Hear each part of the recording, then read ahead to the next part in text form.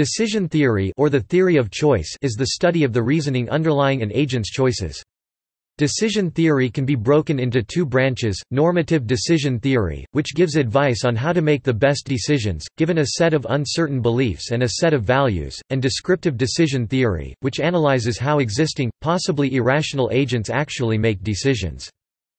Closely related to the field of game theory, decision theory is concerned with the choices of individual agents, whereas game theory is concerned with interactions of agents whose decisions affect each other.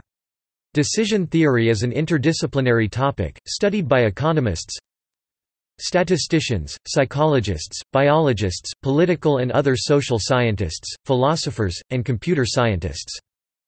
Empirical applications of this rich theory are usually done with the help of statistical and econometric methods, especially via the so-called choice models, such as probit and logit models.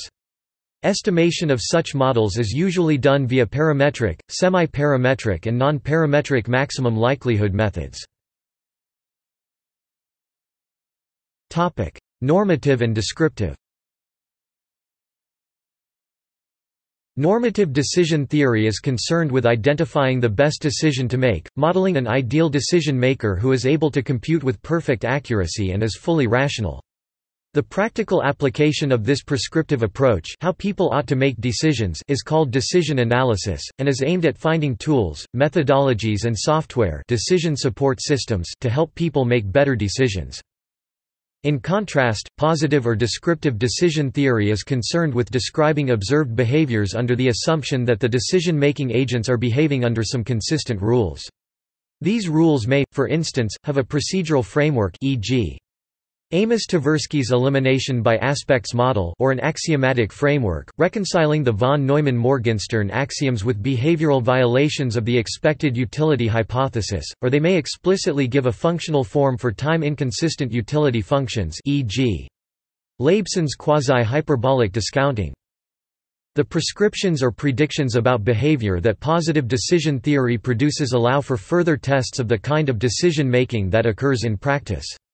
There is a thriving dialogue with experimental economics, which uses laboratory and field experiments to evaluate and inform theory. In recent decades, there has also been increasing interest in what is sometimes called behavioral decision theory, and this has contributed to a re-evaluation of what rational decision-making requires. What kinds of decisions need a theory? Choice under uncertainty. The area of choice under uncertainty represents the heart of decision theory. Known from the 17th century, Blaise Pascal invoked it in his famous wager, which is contained in his Pensées, published in 1670. The idea of expected value is that, when faced with a number of actions, each of which could give rise to more than one possible outcome with different probabilities, the rational procedure is to identify all possible outcomes, determine their values, positive or negative, and the probabilities that will result from each course of action, and multiply the two to give an expected value, or the average expectation for an outcome. The action to be chosen should be the one that gives rise to the highest total expected value. In 1738, Daniel Bernoulli published an influential paper entitled Exposition of a New Theory on the Measurement of Risk, in which he uses the St. Petersburg paradox to show that expected value theory must be normatively wrong. He gives an example in which a Dutch merchant is trying to decide whether to insure a cargo being sent from Amsterdam to St. Petersburg in winter. In his solution, he defines a utility function and computes expected utility rather than expected financial value. See for a review. In the 20th century, interest was reignited by Abraham Wald's 1939 paper pointing out that the two central procedures of sampling distribution-based statistical theory, namely hypothesis testing and parameter estimation, are special cases of the general decision problem. Wald's paper renewed and synthesized many concepts of statistical theory, including loss functions, risk functions, admissible decision rules, antecedent distributions, Bayesian procedures, and minimax procedures. The phrase, "decision theory," itself was used in 1950 by E. L. Lehman. The revival of subjective probability theory, from the work of Frank Ramsey, Bruno de Finetti, Leonard Savage and others, extended the scope of expected utility theory to situations where subjective probabilities can be used. At the time, von Neumann and Morgenstern's theory of expected utility proved that expected utility maximization followed from basic postulates about rational behavior. The work of Maurice Allais and Daniel Ellsberg showed that human behavior has systematic and sometimes important departures from expected utility maximization. The prospect theory of Daniel Kahneman and Amos Tversky renewed the empirical study of economic behavior with less emphasis on rationality presuppositions. Kahneman and Tversky found three regularities in actual human decision-making. Losses loom larger than gains. Persons focus more on changes in their utility states than they focus on absolute utilities, and the estimation of subjective probabilities is severely biased by anchoring. Intertemporal choice. Intertemporal choice is concerned with the kind of choice where different actions lead to outcomes that are realized at different points in time. If someone received a windfall of several $1,000s, they could spend it on an expensive holiday, giving them immediate pleasure, or they could invest it in a pension scheme, giving them an income at some time in the future. What is the optimal thing to do?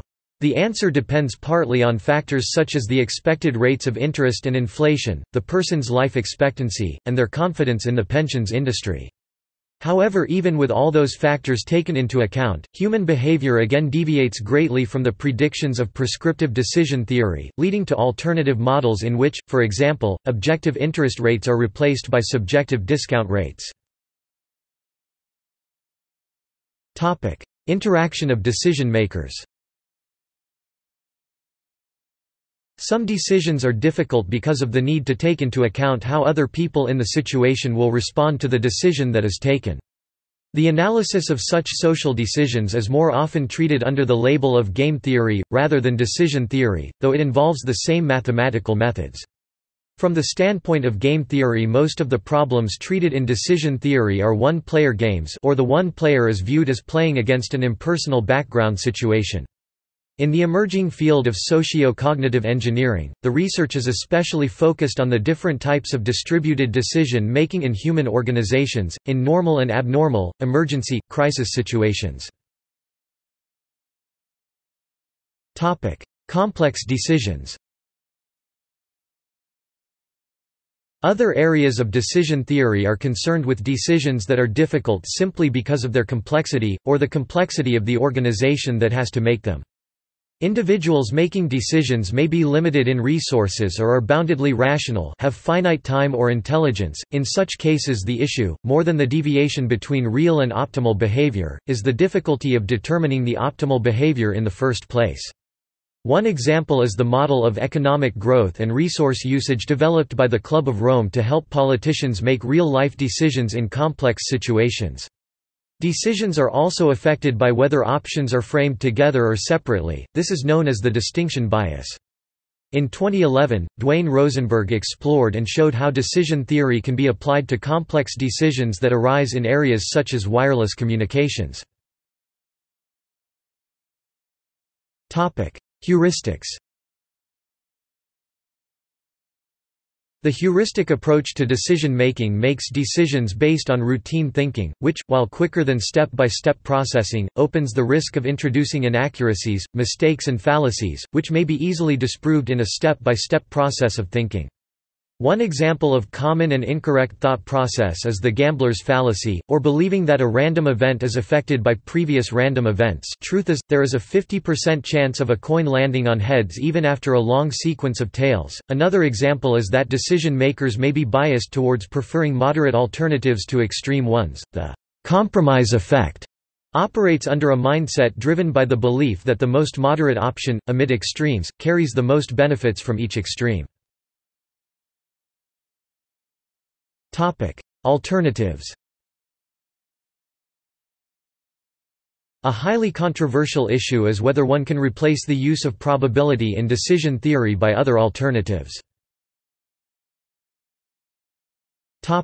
Probability theory. Advocates for the use of probability theory point to the work of Richard Threlkeld Cox for justification of the probability axioms, the Dutch book Paradoxes of Bruno de Finetti as illustrative of the theoretical difficulties that can arise from departures from the probability axioms, and The complete class theorems, which show that all admissible decision rules are equivalent to the Bayesian decision rule for some utility function and some prior distribution or for the limit of a sequence of prior distributions. Thus, for every decision rule, either the rule may be reformulated as a Bayesian procedure or a limit of a sequence of such, or there is a rule that is sometimes better and never worse. Alternatives to probability theory. The proponents of fuzzy logic, possibility theory, quantum cognition, Dempster-Shafer theory, and info-gap decision theory maintain that probability is only one of many alternatives and point to many examples where non-standard alternatives have been implemented with apparent success. Notably, probabilistic decision theory is sensitive to assumptions about the probabilities of various events, while non-probabilistic rules such as minimax are robust, in that they do not make such assumptions. Ludic fallacy.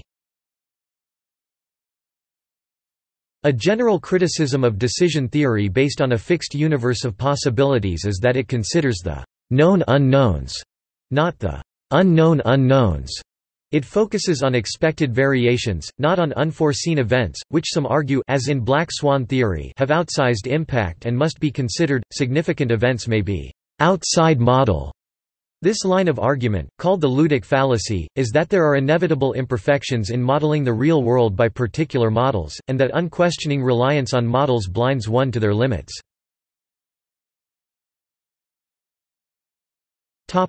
See also